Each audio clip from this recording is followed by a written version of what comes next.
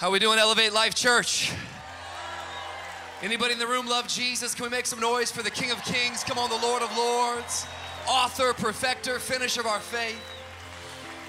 So happy you are in the house today. You can high five someone, say, you look better than I remember. Grab a seat. Praise God. If you have a Bible with you, turn with me this morning to Luke chapter 1. Luke chapter 1. I want to read a few passages of scripture. The Lord put a word on my heart as you guys are in this revival season and also 20-year celebration mark. Can you just give yourselves a big round of applause? 20 years going strong. And I gotta be honest with you, I walked in today and just what a sweet sense of God's presence in this place. And I really believe the best is yet to come, not out of cliche, but out of conviction that what God has done in the past, He's only simply getting started. And you know, for me today is a real privilege and a real honor. I so love this house, and I so love the leaders of this house. Pastor Keith and Sheila Kraft have been, as you just heard, family, friends, and really family to our family for many, many years. Not just on the WIlkerson side, but I represent two families. The WIlkerson, which is my blood, then the woman that I chose, her name is Dawn Cherie Duron. And on the in-law side, we don't say in-laws in my house, in love. But both of our families, the Durons and the WIlkersons, have been so impacted by the Kraft family in this church.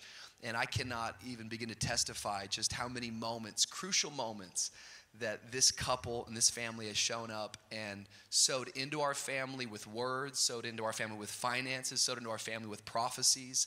And we would not be where we are today without your leadership, without your life. And I honor both of you, 20 years of leadership. The whole reason why I came to Frisco today was just to sit next to you in this service and hang out with you and be jealous of you that you're bigger than me and you can sing like that. What can you not do? I've got a long way to go. But come on, can we put our hands together and thank God for the pastors, the senior pastors of this house, and how much we love them. Come on, let's make a little bit of noise. We're in revival season. Let's just thank God for... We love you guys so, so much. And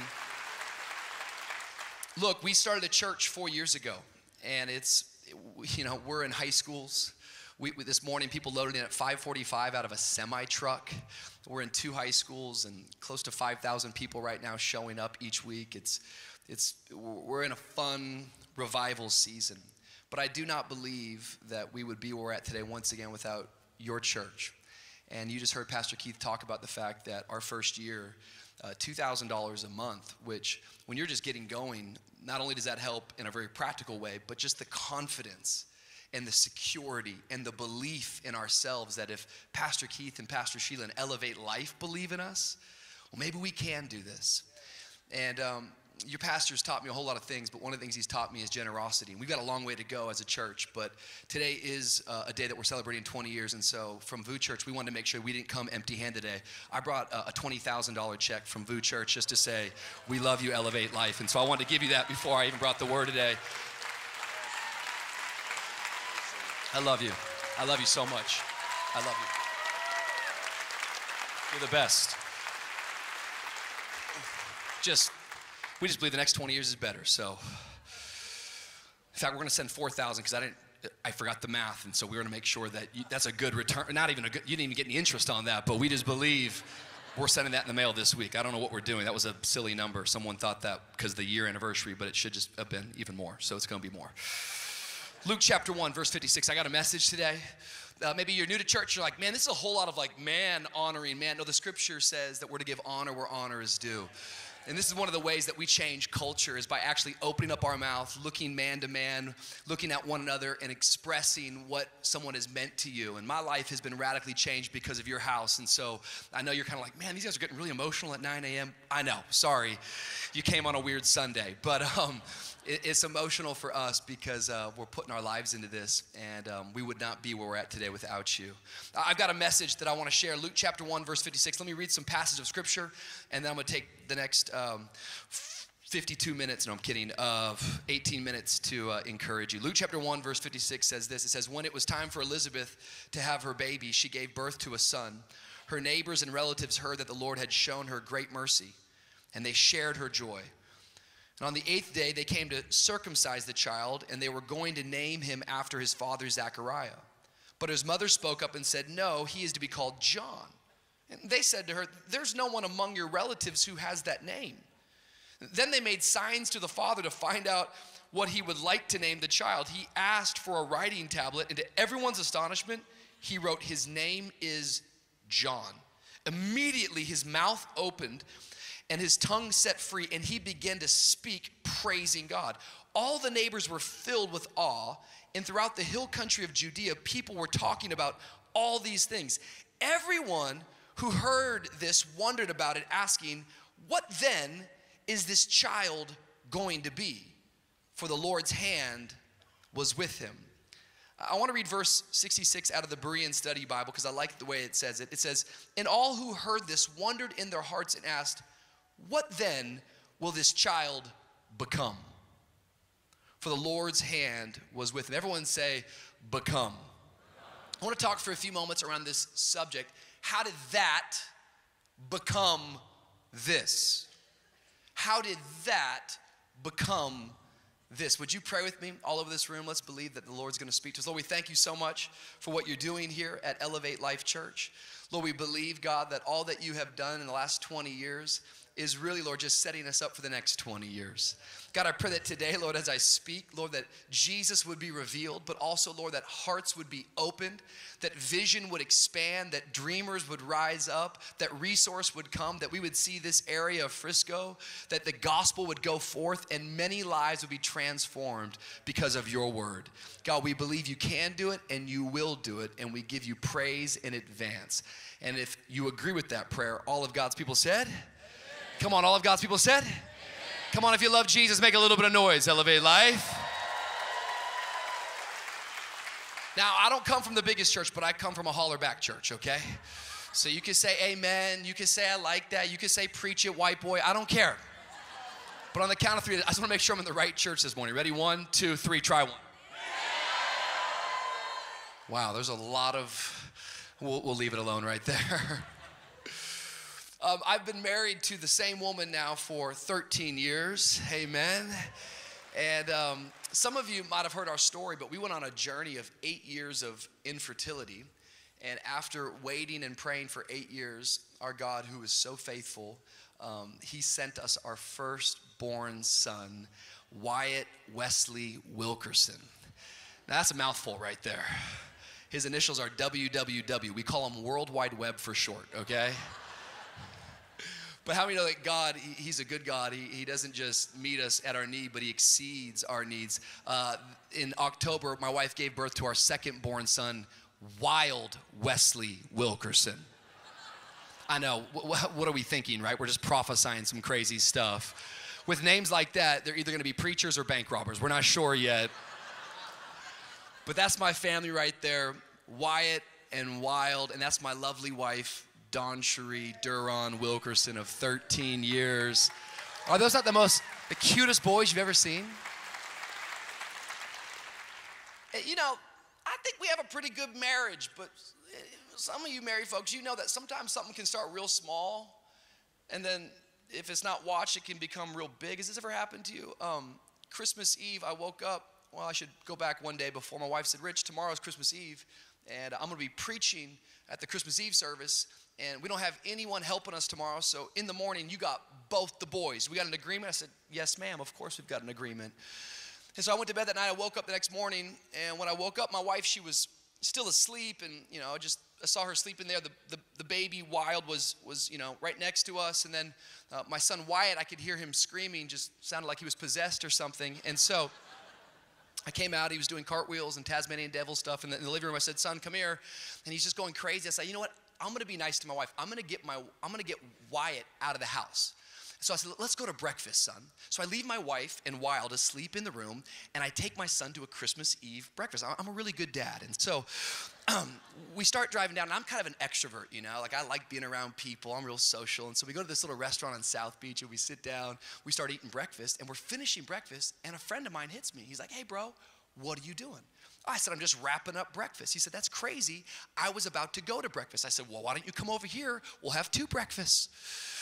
So my friend comes over and we start having 2 breakfasts. We're having a good time. We're probably an hour and 15 minutes, hour and a half into the morning. And I'm wrapping up the second breakfast and I should go back home, but all of a sudden my phone rings. It's another friend down in Coral Gables. He said, bro, what are you doing? I said, I just wrapped up my second breakfast. What are you doing? He said, that's crazy. My wife and I, we're going to breakfast. Want to come? I said, yeah, it's Christmas Eve. Who doesn't want 3 breakfasts? I've now been out of the house for 2.5 hours, and I have my son, and I get to the restaurant, and when I get to the restaurant for my third breakfast, my phone rings, and it's my wife, and she says, Rich, where are you? I said, I'm going to breakfast. She said, where did you come from? I said, from breakfast. She said, you need to come home right now. I told you I needed your help this morning. I said, yes, ma'am, I'll do it. And then I broke the rules, and I went and sat down for 20 minutes. Don't judge me. You got problems in your marriage too, okay? I don't know, have you ever been like away and like, your spouse is like hitting you up? Like my wife is writing me novels, but I'm trying to act like everything's together. I'm like, yeah, this is so good. It's Christmas Eve with these friends. Like everything's perfect at home. And I leave the breakfast. I'm like, oh no, I'm in trouble, like this is not good. And so it's Christmas Eve and I walk into the house. And when I walk into the house, my wife, she's very godly, very, very amazing, but she was not happy. She said, where have you been? I said, you know where I've been. I've been at breakfast. She said, Rich, who goes to 3 breakfasts? I said, babe, it's Christmas Eve. Jesus got 3 gifts. I thought we should have 3 breakfasts. My wife, she went to another level, but the point where it made me laugh the most, she looked at me, she was so frustrated. She said, Rich, when will you ever get a chance to show me and the boys that you love us? I said, what just happened? Is this like an annual opportunity that I get one chance to prove my love to my wife and my boys? I'm sorry I went to breakfast, babe, and then I begged for forgiveness. She kissed me, we made up, and marriage is going really good now. Have you ever had a moment where something started really small, but then before you knew it, it got really, really big, and you look back, you kind of go, how did that become this? This is not the Christmas Eve I planned, and you look back and you say, maybe I should have paid attention to it when it was small. There's a principle that if you don't pay attention to small things have a tendency to become big things. It happens. Like this is why you got to pay attention to some of the negative things in your life. Because you want to know how you ruin your life? It's called one small compromise at a time. No one wakes up and says, you know what I want to do this year? I want to become an addict. That doesn't happen that way. It's one small thing at a time. No one wakes up and says, you know what? I want to have an affair this year. That doesn't happen that way. It's one small compromise at a time. See, whatever you nurture will grow. And you could define nurture by whatever you feed or protect. I wonder, what are you feeding in 2020 that you ought to be starving? I wonder what you're protecting that you ought to let the Lord confiscate from your life. Because whatever you nurture, that's going to grow in your life. Now, the good news is, if this is true in the negative, how many know this is true in the positive? See, here's the truth. The truth of the matter is if this year in 2020, you will begin to nurture your body, if you'll give yourself 6 months in the gym, eat right, and go to the gym, you're going to look at a picture of yourself, and you're going to stare at it and say, my goodness, how did that become this? If you'll just begin to nurture your relationship right now, you're gonna look back in a year and say, how did that broken thing become this beautiful thing?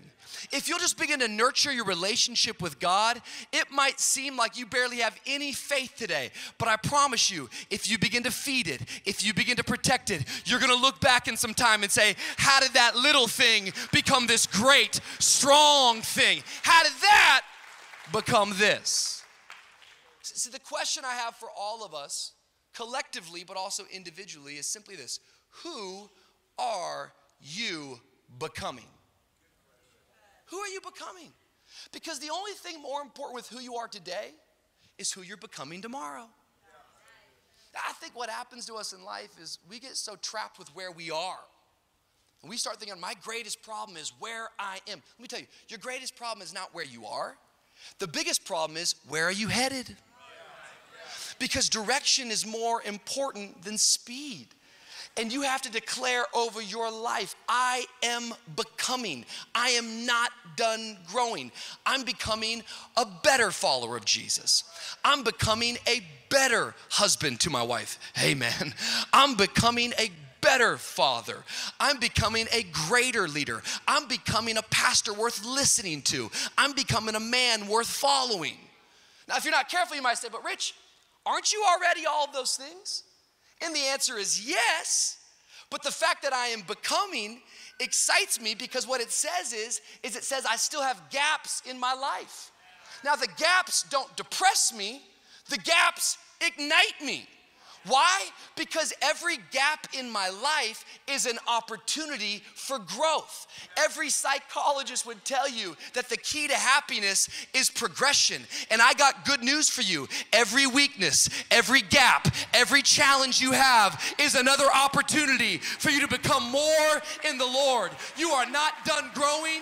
You are not done becoming. You're going to look back on your life and say, how did that become this?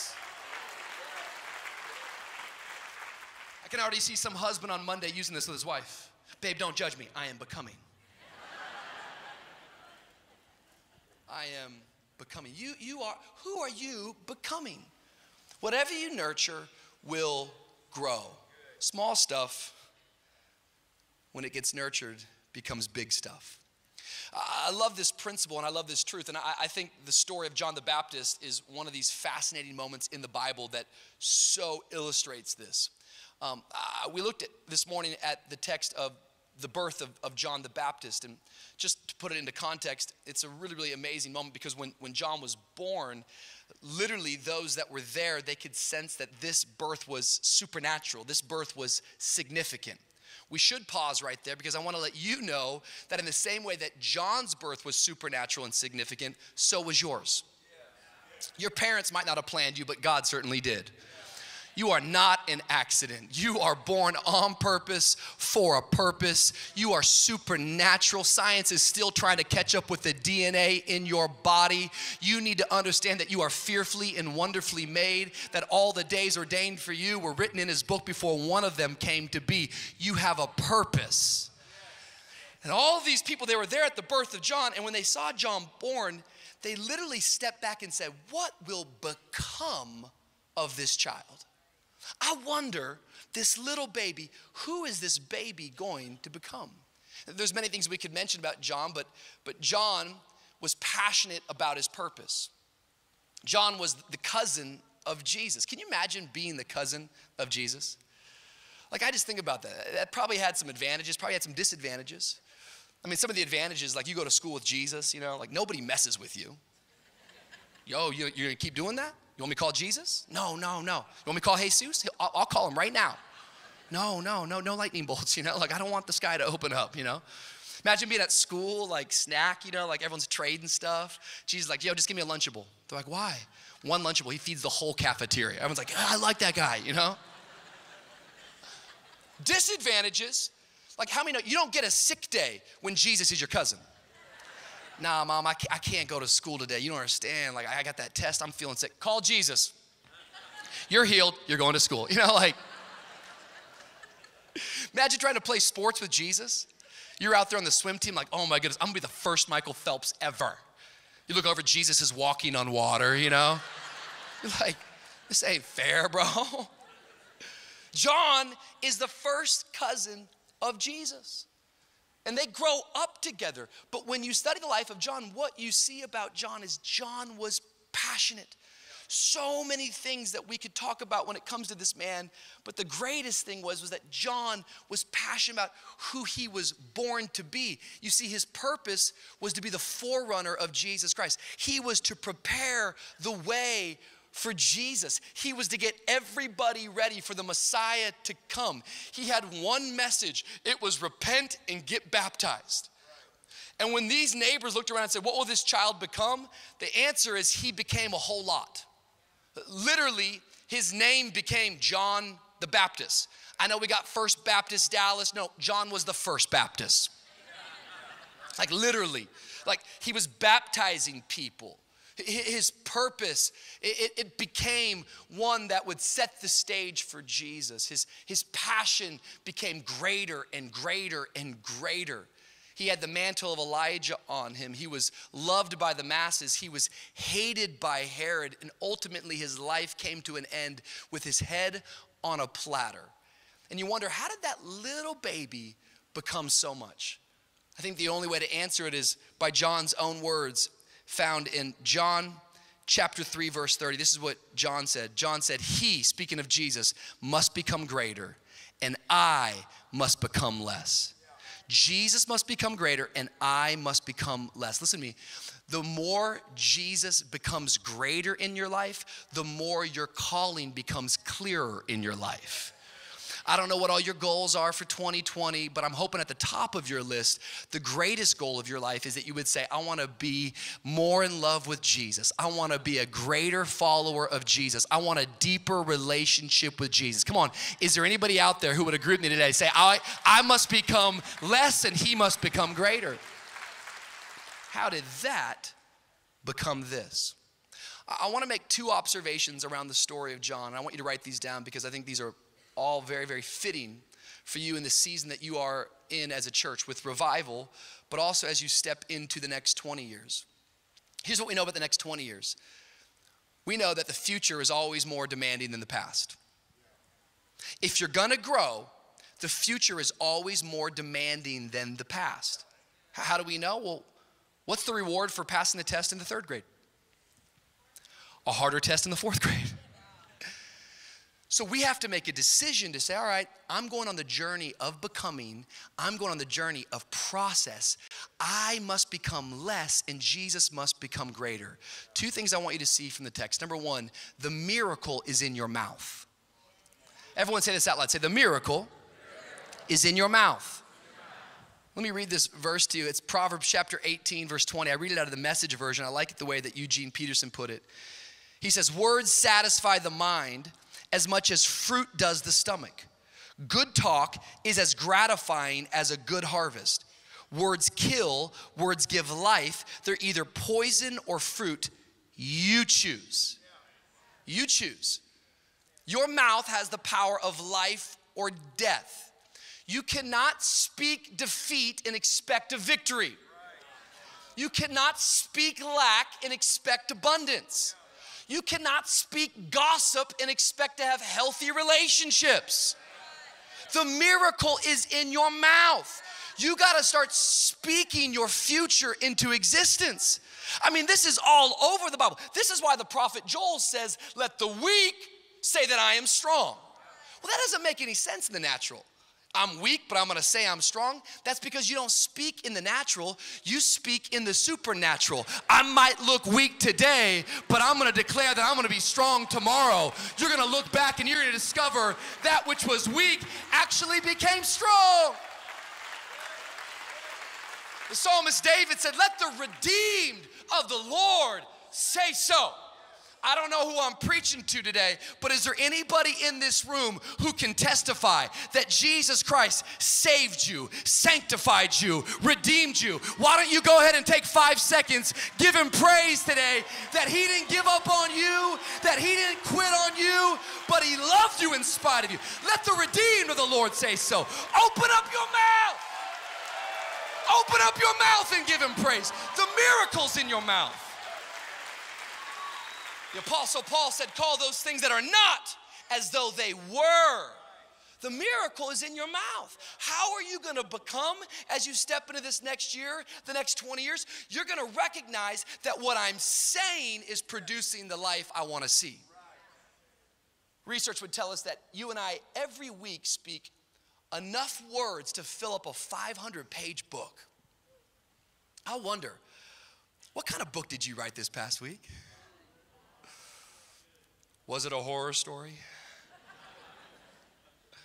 Was it a mystery? Was it a drama? Was it a lie? We have to start speaking on purpose because the miracle is in our mouth.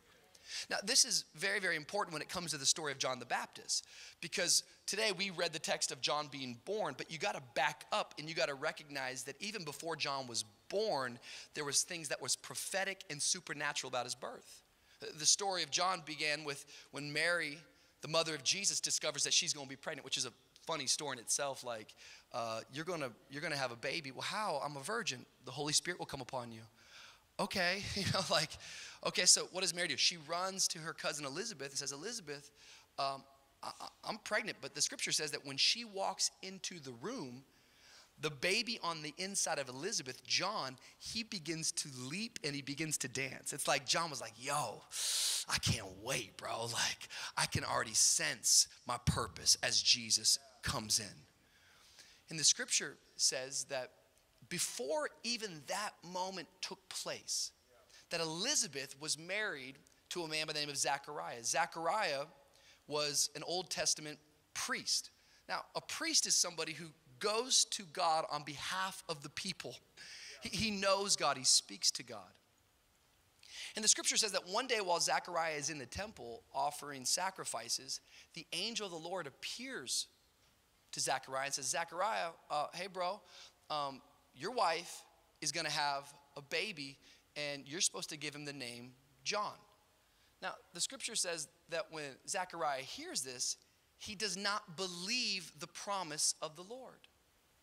In fact, let me just read it to you because I like how the scripture says it. This is Luke chapter 1, verse 18. Zechariah asked the angel, how can I be sure of this? I am an old man. Watch this. Zechariah is a good husband, and my wife is well along in years. The angel said to him, I am Gabriel, and I stand in the presence of God, and I have been sent to speak to you and to tell you this good news, and now you will be silent and not able to speak until the day this happens, because you did not believe my words, which will come true at their appointed time. I want you to see this picture. Zechariah and Elizabeth, for many years, are believing for a child. But finally now, Gabriel, the angel of the Lord, shows up to Zechariah and says, hey, God's heard your prayer, and we're going to give you a baby, and this baby's special. This baby's to be named John, and he's going to be the forerunner to Jesus. But when this promise comes to Zechariah, what does Zechariah do? He doubts it. It makes me wonder that when he was praying, did he actually believe what he was praying for?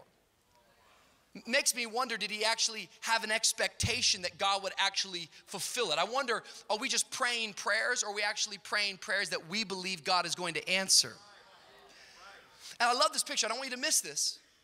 He doubts. And so the angel says, okay, change of plan. Change of plan. Here's the deal.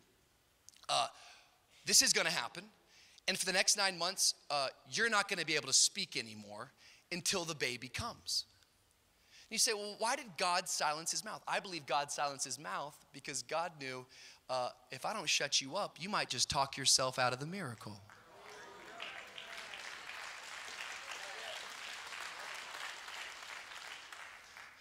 I don't know if you had a mom like mine, but my mom used to say, if you ain't got nothing nice to say, we had the same mom. Shh. If you can't speak faith, it's better to stay silent.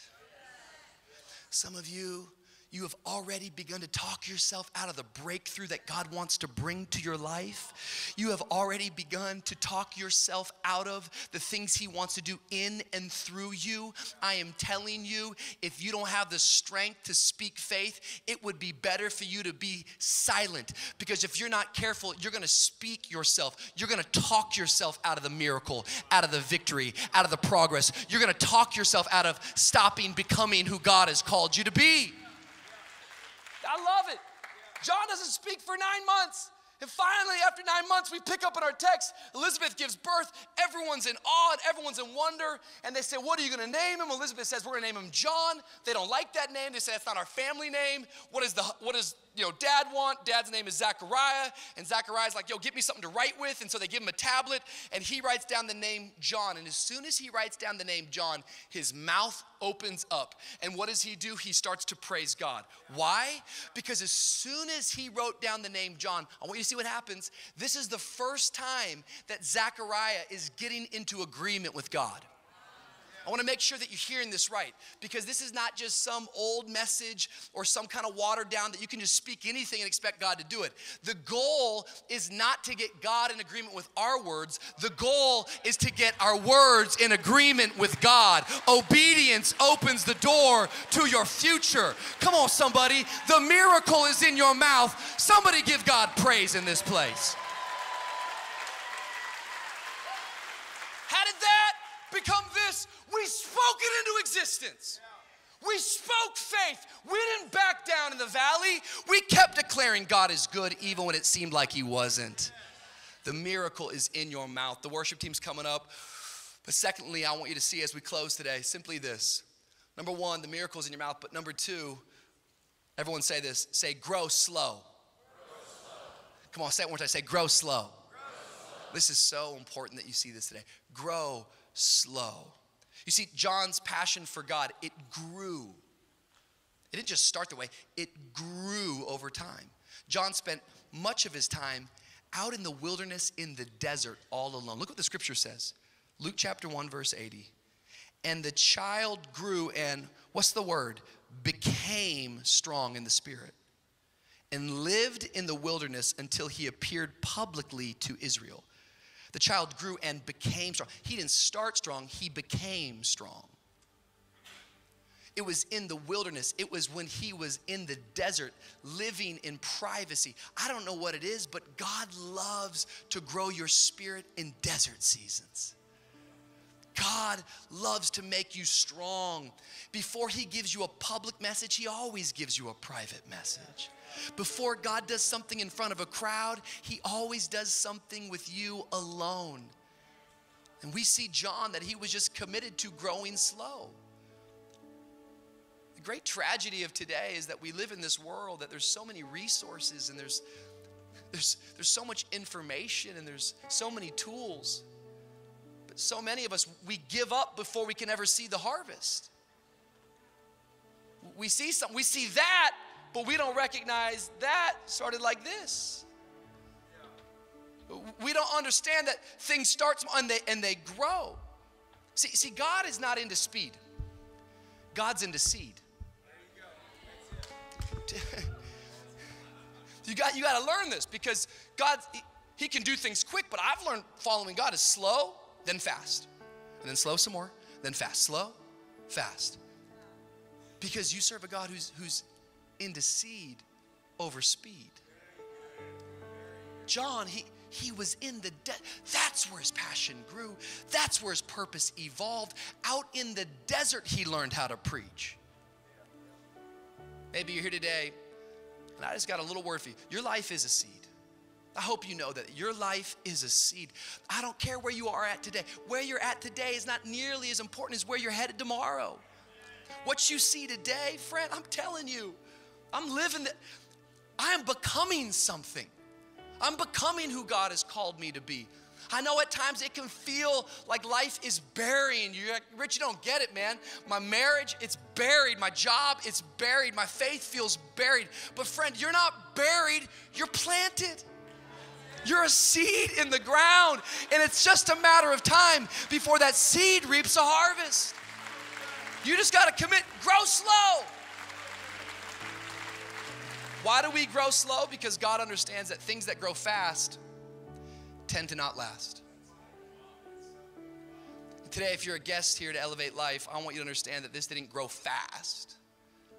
It's been an amazing growth pattern. But this is 20 years of patiently persevering, consistently showing up, consistently casting vision, consistently getting our words out in front of where we are, and just saying, we're committed to the journey. I had to show you this, and we're going to close in prayer, but this just messed with me the other day. My wife showed this to me. There's this plant. I wonder if we have it. It's called the century plant. There it is. This is such a cool plant. This plant is called the century plant, and it only grows in deserts. What an interesting concept in itself. It grows in desert, wilderness areas. And what's really interesting about this plant is you can see it. There it is. It's like, at max, it's like 3 feet tall. And when the century plant is planted or when it begins to grow, it just stays there. 1 year, 2 year, 3 year, 5 years, 10 years, 20 years, it just stays that size. The century plants had a lot of New Year's resolutions. But then something supernatural happens. Around the 20-year mark, the century plant, watch this, shoots up to 20 or 30 feet tall. What? Can you go back to that other picture? I want to make sure people are seeing this today, because this is a picture of, how did that become this? Go back, because I just want to make sure before you get into Monday, you're going back to that job that you think is petty and small and insignificant. You're going back to that dream that you think will never, ever I want you to go back. How did that thing that seems small and little become this massive thing, this big thing? 20 years the same, then all of a sudden, year 21, something begins to shoot up. Something begins to accelerate. Something all of a sudden begins to speed up. It's because God is slow fast. And if you're here today and you've been a part of this journey, this century plant should not surprise you. It should not shock you. How did that become this? Well, that's the story of Elevate Life. Because how did that? Noel Smith Elementary, 20 years, they have balloons for a stage design. You don't know about balloons for a stage design? That's called balling on a budget. Don't come into this beautiful cathedral today and just think it was always like this. No, this is a house that decided we're gonna grow slow. The miracle is in our mouth. We're gonna nurture it. And before you know it, that all of a sudden becomes, show the next photo, this. Oh, come on, somebody. I'm trying to get some faith in your heart. I'm trying to wake up a vision inside of you. God is not finished with you yet. He is just getting started. Your best days are in front of you. They are not behind you. How did that become this? Can you stand to your feet all over this place? Hallelujah. Heads are bowed, eyes are closed. If you're here today and you're in this room and you're saying, Rich, that's me, man. Preaching to me. Can I speak faith over your life? Can I speak the best is in front of you? Today, this is not mind over matter. This is faith over unbelief. This is not just positive thinking. No, we've got something much better than that. We have a Savior named Jesus. And the only reason why we can say the best is yet to come is because we are in relationship with Jesus. We know that we're going to spend eternity with Him. So regardless of what happens in this life, we already believe the best is yet to come. If you're in this room today, before we go out and before Pastor Keith comes back up, if you've never met this Jesus, John gave his life to pointing people to Him. His entire purpose and passion was all about pointing people to the Savior. He must become greater. I must become less. The more Jesus becomes greater, the more my calling becomes clearer. If you never surrendered your life to Jesus, I just wonder for a moment. Scripture says, for God so loved the world that He gave His only begotten Son, that whoever believes in Him shall not perish but have everlasting life. John chapter 1 verse 12 says, yet to all who received Him and believed in His name, He gave them the right to be called children of God. You can't pay for a blessing. You can't pay for salvation. He paid the price. You can't achieve Him. You just receive Him. Heads are bowed, eyes are closed. If that's you today, would you just be bold on the count of three? Just lift your hand up high enough and long enough. I don't want to embarrass you, but I want to challenge your faith that everything begins with a relationship with Jesus. Hands are already going up all over this room. I love this church. Been praying for you all week. That's why this church opens its doors. That's why this church does what it does, is because we're believing for you. Hands are already going up. But on the count of three, if that's you, would you just join them? Ready? One, the Bible says today is that day. Don't put it off to next Sunday. Next Sunday is going to be good, but I don't know if it'll be better than the moment the Holy Spirit's speaking to you right now. Two, don't look at your neighbor. Forget about your neighbor. It's between you and Jesus. Ready? 1, 2, 3, if that's you, just lift it up. That's me, Rich. I want Jesus to be the Lord of my life. Thank you, God. Come on, church, can we lift our hands towards heaven together? Pray this prayer out loud together. Say, dear Jesus, today I surrender all that I am over to you. I give you my past. I give you my present. I even place my future in your hands. I'm yours, Lord. Forgive me. I turn towards you. I believe you are who you said that you are. Today, take my life. I follow you. Lead me. Now with your hands lifted up, Lord, I pray for this church. I pray for every person that is a part of this house. God, today we believe the miracle is in our mouth. God, you have been so good to us in the past that it gives us faith for the future. And today we speak over Elevate Life. That, Lord, what you have done in the last 20 years is just a glimpse of where you're taking us in the next 20 years. God, today, Lord, we commit again. We're signing up again that we are involved heart and soul. Lord, bring a revival to Frisco. Bring a revival to Dallas. Let us be in the room. Let us be a part of ushering in your presence into this area. Let us see something the world has never seen before. Let us look back at the end of our life and say, how did that thing become this thing? And may we all testify together, it was by the grace of God. He gets all the glory and all the praise. If you believe it today, all over this room, can you go ahead and put your hands together and can you give God a shout of praise? Hallelujah.